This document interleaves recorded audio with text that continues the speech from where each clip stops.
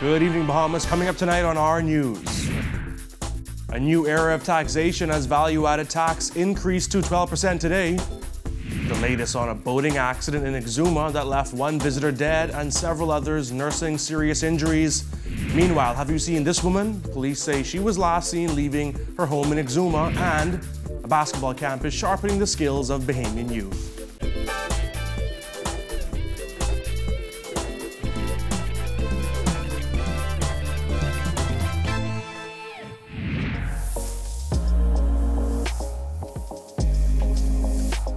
Our news is brought to you by Alive.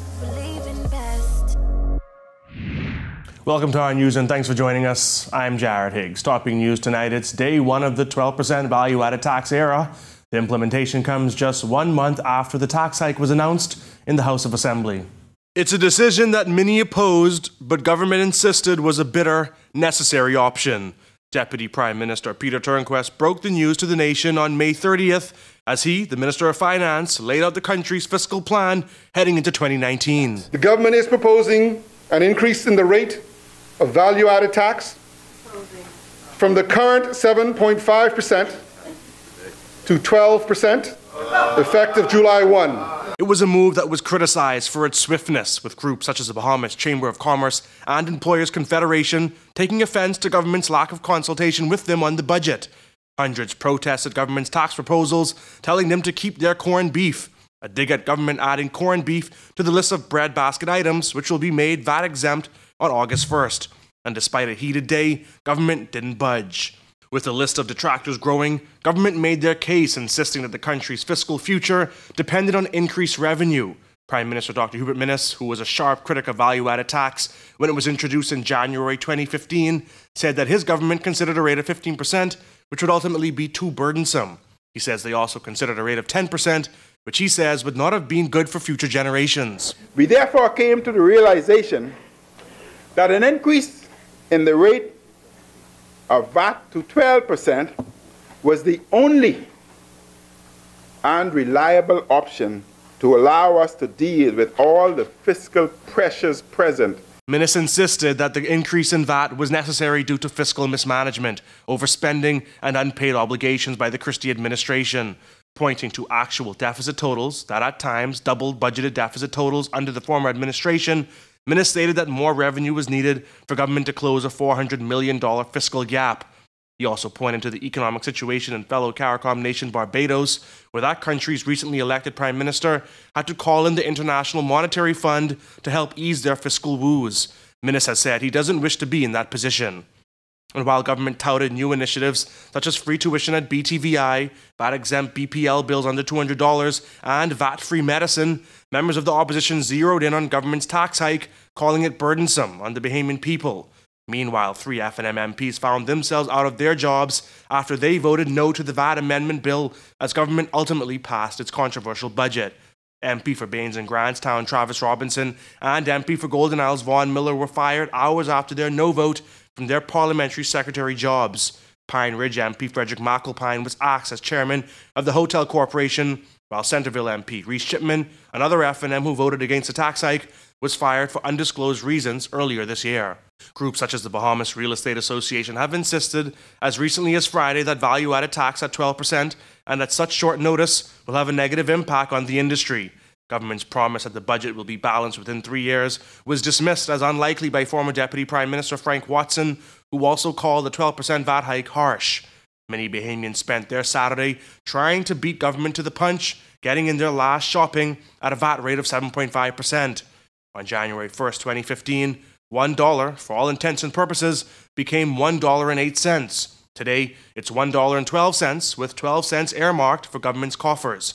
Government has predicted that it will collect an additional $450 million per year at that new, higher rate.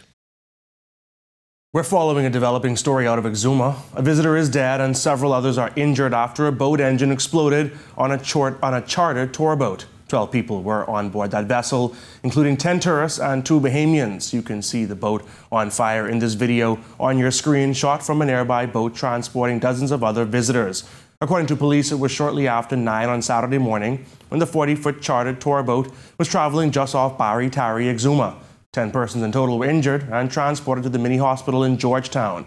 All of those victims were ultimately airlifted for further medical treatment, with 6 being transported to New Providence and assessed at the Princess Margaret Hospital, and the other 4 transported to Clearwater, Florida, where they were seen by doctors there. Our News will continue following this developing story. Staying with news out of Exuma, a woman on that island is missing after police say she was last seen leaving her home on Thursday, June 28th. 22-year-old Javan Amanda Sands of Forest, Exuma is described as being of a dark complexion, standing at approximately 5 feet 7 inches in height and weighing about 170 pounds. Police are asking anybody with knowledge of Sands' whereabouts to contact the police on Exuma at 336-2666 or 7, or Crime Stoppers at 328-TIPS. And another woman is missing, this time in the capital, after a man shot 2 people he was sitting in a car with. Reports are that it was shortly before 10 on Saturday night when 2 men and a woman were sitting in a vehicle outside a home on Peach Street, Pastel Gardens. According to police, the man sitting in the rear of the vehicle produced a firearm and shot the other occupants of the vehicle. The man was able to escape the vehicle and ran to a house for assistance. The suspect drove off in the vehicle along with the woman who was believed to be injured. The automobile in question is a brown Nissan Cube with a license plate number of AM9396. The injured man was taken to hospital, where he is listed in serious but stable condition. Police are also on the hunt for a silver Toyota Passo with license plate number AK7455. They say that vehicle was stolen during an armed robbery that took place late Saturday night and was used to commit another armed robbery early on Sunday morning. In the first incident, shortly before 11 p.m. on Saturday, a man was on the outside of a wash house on Joe Farrington Road when he was approached by 3 men, one armed with a firearm, who robbed him of cell phones before getting into his silver Toyota Passo. Later, at around 4 a.m. on Sunday morning, a man was selling snacks outside a wash house on Carmichael Road when he was approached by 2 men, one armed with a firearm, who robbed him of cash before getting into a silver vehicle, license plate number AK7455, and speeding away. And that's not all. Also in the capital last night, a motel on St. Albans Drive was hit by armed robbers. According to reports, 3 armed men entered the motel's office shortly after 11 and held an employee at bay. They made good their escape after stealing cash. Also, police are investigating an armed robbery that took place over on the island of Eleuthera. A woman was on a beach at Rainbow Bay shortly after 3 when she was approached by 2 men, one armed with a knife, who robbed her of cash before fleeing on foot.